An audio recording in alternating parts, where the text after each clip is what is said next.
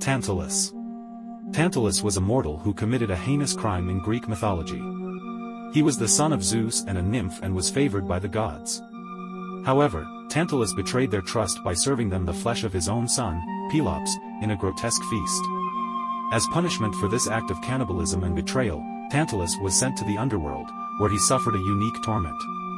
He stood in a pool of water beneath a fruit-laden tree, but whenever he reached for a drink or a bite to eat, the water and fruit would recede out of his reach. This punishment gave rise to the term, tantalize, reflecting the eternal frustration and unfulfilled desires experienced by Tantalus.